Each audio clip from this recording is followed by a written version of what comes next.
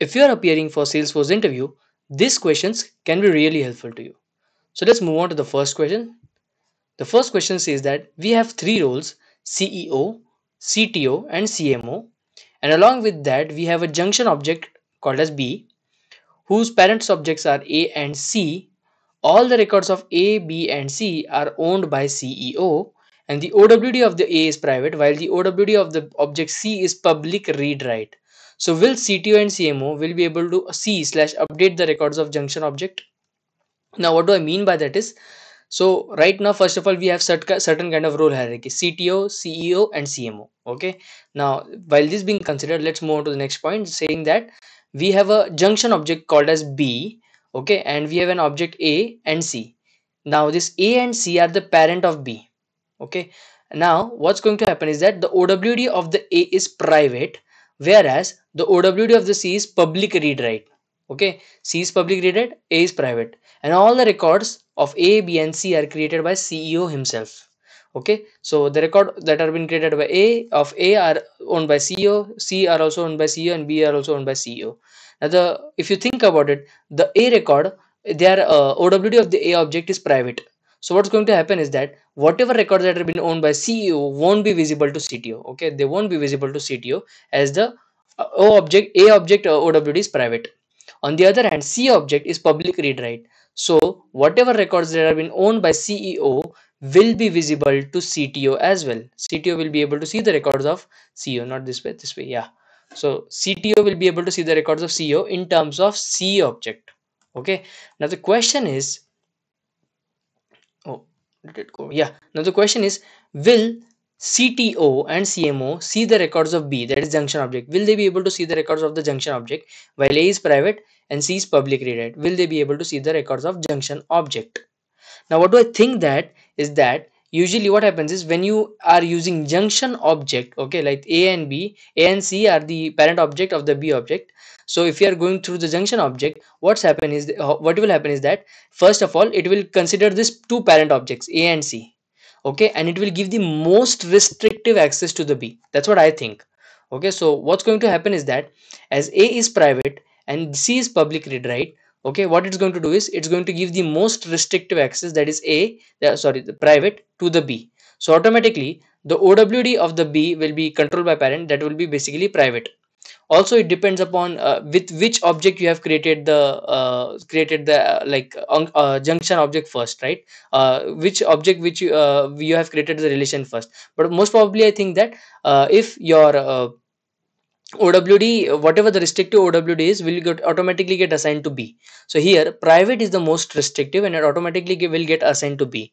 So as now the OWD of the B is private, most probably CTO, right, and the CTO and CMO won't be able to see the records of CEO, which of the junction object. Okay, because it will take the most restrictive access, which is private, to the B. So this was the answer to the first question. Let's move on to the next question that says that I have a master detail relationship between two objects.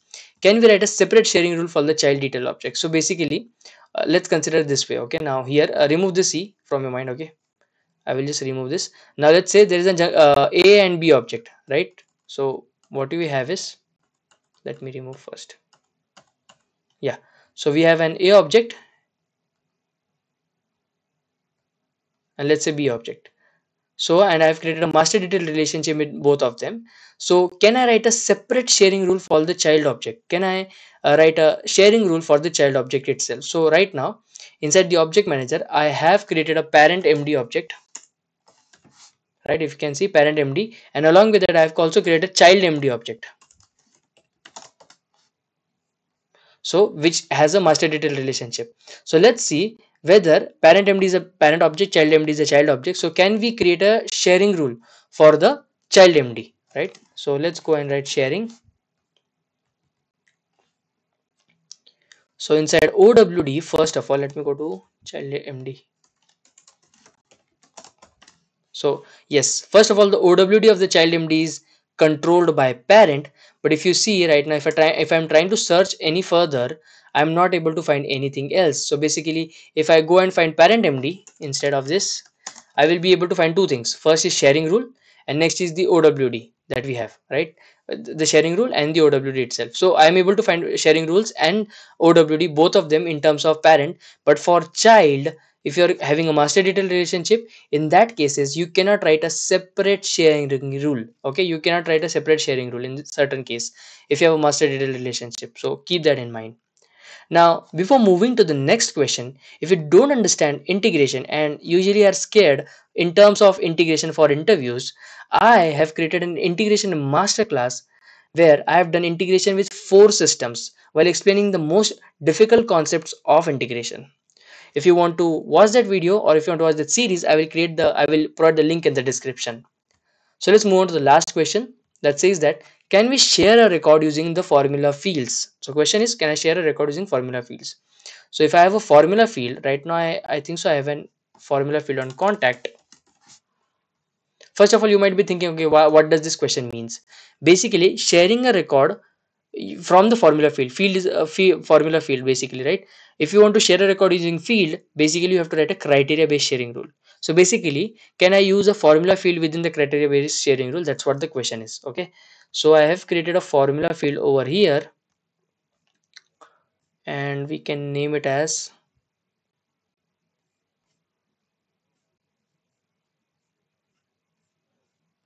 yeah, test data. Okay, I have created a formula field. Let's go to the sharing settings quickly and just check within the contact, can I create a sharing rule or not? Okay, we do have contact sharing.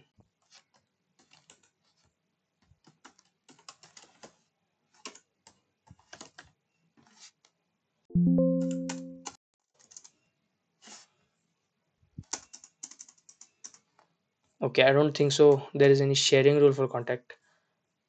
uh, but most probably what I think is that we cannot write sharing rules on the formula fields. Okay, as far as I know, we cannot write any kind of sharing rules on the formula fields. We can create a sharing rule on a field, but we cannot do it within the formula field because formula fields keeps on changing, right? And it does not make sense.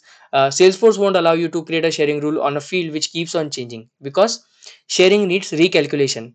And simply, if you create if you put it inside the formula field, it's going to mess up. It's going to again and again recalculate, and it's going to mess up things, right? So I don't think so formula fields can be used within sharing rule.